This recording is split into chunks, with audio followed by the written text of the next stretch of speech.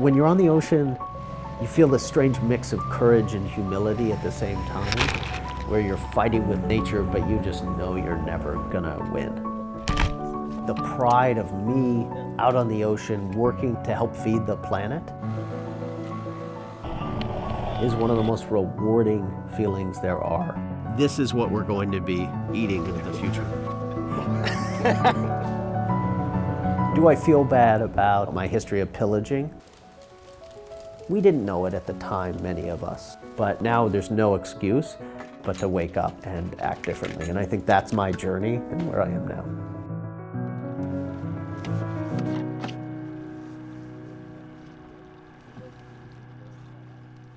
Imagine an underwater garden.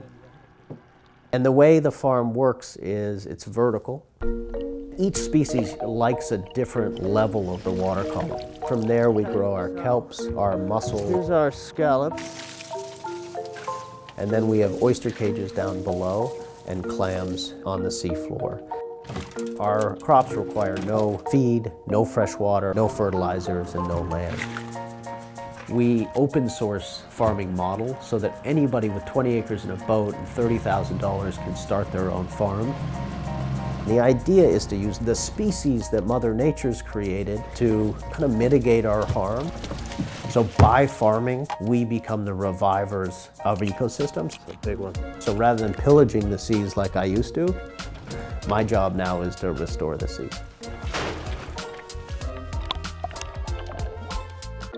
We are releasing large quantities of CO2 in the past century, and you get into an oxygen deficit.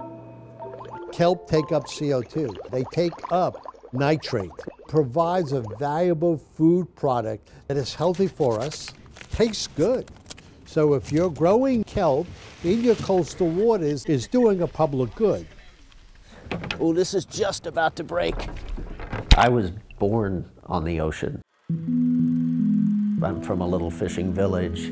It's everything I knew. I grew up as a commercial fisherman. I dropped out of school when I was 14. I'm from Newfoundland, so fished the Grand Banks, the Georges Banks, fished Alaska.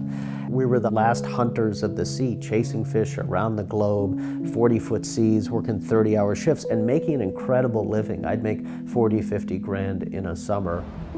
But we were tearing up entire ecosystems with our trawls. We were chasing fewer and fewer fish further out to sea. The captains of industry, they just wanted to fish the last fish.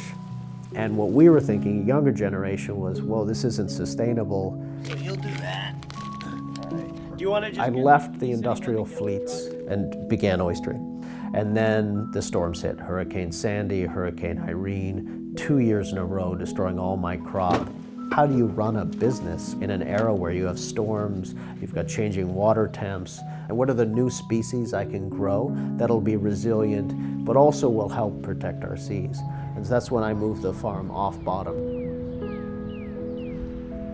I thought that being able to create markets for the kelp was going to be the challenge. The exact opposite happened. We are making kelp pasta.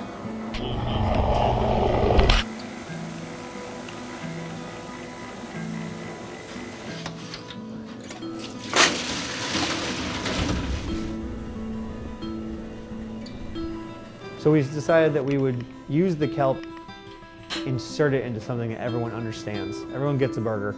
Throw it into some house-made aioli, pickle it with some beer, makes it a much more approachable dish. And then when you try it, you're like, wow, this is really good. We can actually grow an incredible amount of food in small areas. If you were to take a network of my farms totaling the size of Washington State, technically you could feed the world. There are 10,000 edible plants in the ocean.